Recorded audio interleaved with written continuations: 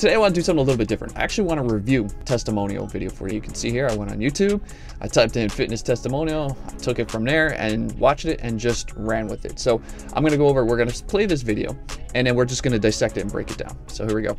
I first wanted to check out Planet Fitness because of the price, but once I came in, I loved that it was no judgment, and I really love the classes that are here. And then of course the tanning and all the extra stuff with your $7.95 membership is pretty cool. Let's start with the things that are good, that I like about it. For a testimonial like this, where they're not specifically talking about results, short is good. If it were me doing this in a short testimonial, it would probably just be results based, or like the biggest emotional thing, where it would start off where it would just be, I was, let's say, X pounds overweight, couldn't get it off. I came here and now I've done this in this amount of time. Short and sweet, like a short testimonial. In a 20-second testimonial, in this case, I'm gonna wanna change what the positioning is of the video itself. The other thing that was done that as well is, if you notice up under her shirt, right below her chin here, this little black thing, they put a microphone on her, which is great. So we can actually hear what she has to say. Most of the testimony videos are used, you take out a phone, there's noise in the background, all kinds of stuff banging. There wasn't much of that in the background here, which was great. The other thing is good is she's standing in front of a window. Standing in front of a window, there's light on her. We can see her. It's not all shadows. It's not anything crazy where it's hard to see her. And for what her type of story is, the shorter actually kind of works for this. And she's got a little peppy of a personality,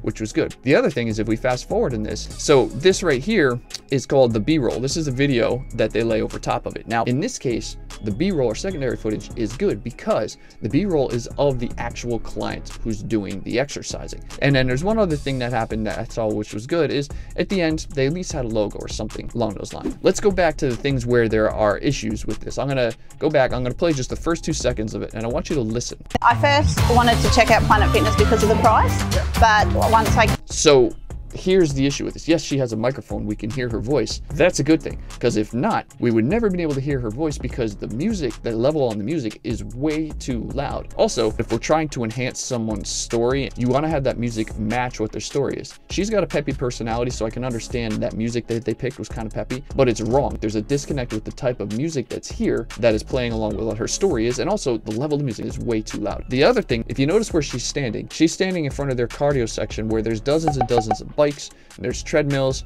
If you take any one of your clients and you start doing a testimonial in front of a section where it's just like that, they are never going to be able to share that story. They're never going to be able to open up, for the simple fact that they're thinking about what all these other people are looking at. They're looking at them. It's uncomfortable, so they're going to be awkward. It's going to shut them down. Put your clients in a comfortable position in a smaller room that's cozy, comfortable. That way you get them to open up. Some people will say, well, I like that so that way we can see the gym, we can do all that. If you're a fitness company, for example, and you're using a testimonial, they know that you're a gym. You don't have to show it with them standing in the middle of it. You can actually overlay it as B-roll during their story when they're talking about the facility and it's using the right spot. Just use the right B-roll in the right place and you're good. There is also one other thing that I mentioned at the end here. We talked about is good at their logo, and this is a mistake that 99% of businesses, not even just the fitness industry, make, is that there's no call to action. Give me a phone number, give me who to contact, give me an email, give me something to grab, tell me what to do at the end of this, and you can have it even in the middle of the video if you want. Have a call to action on there. Most of the big brands don't do anything like this, so make sure that you do.